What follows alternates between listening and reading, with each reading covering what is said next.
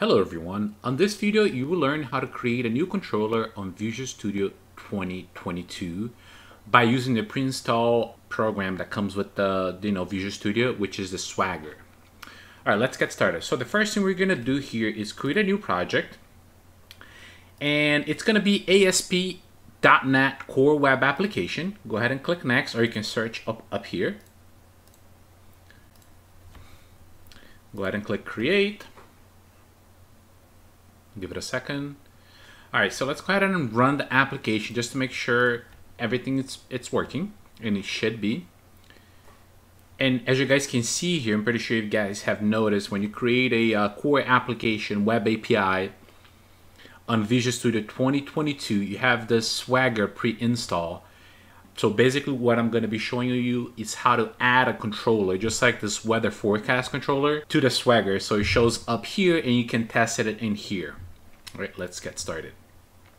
First thing we're going to do is on the Solution Explorer, expand the controller folder, right click on it and click add, and click add controller.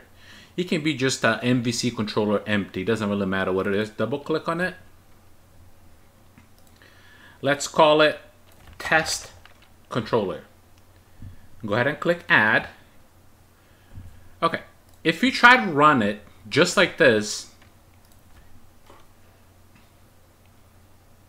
you don't see the controller here. So you question, so what do I have to do to get it here?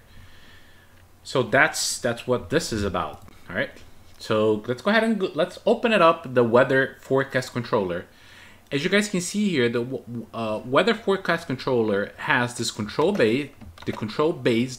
base. Go ahead and put it here, controller base. And also has the API controller property and the route property to controller. Go ahead and copy that and paste that to the top. Paste that to the top of your brand new controller. Our next step is we're going to create a function for our controller. Public int. Let's do a get. And we're just going to return 0 or 100. Oops. So now that we created our get function, next step is, the last step is going to be, we need to get the HTTP get and come up with a name for it. So on this one, it's going to be pretty simple. I'm just going to add it to the function, the HTTP get, and create get integer. And that should be all you need when creating a new controller. Let's go ahead and run it.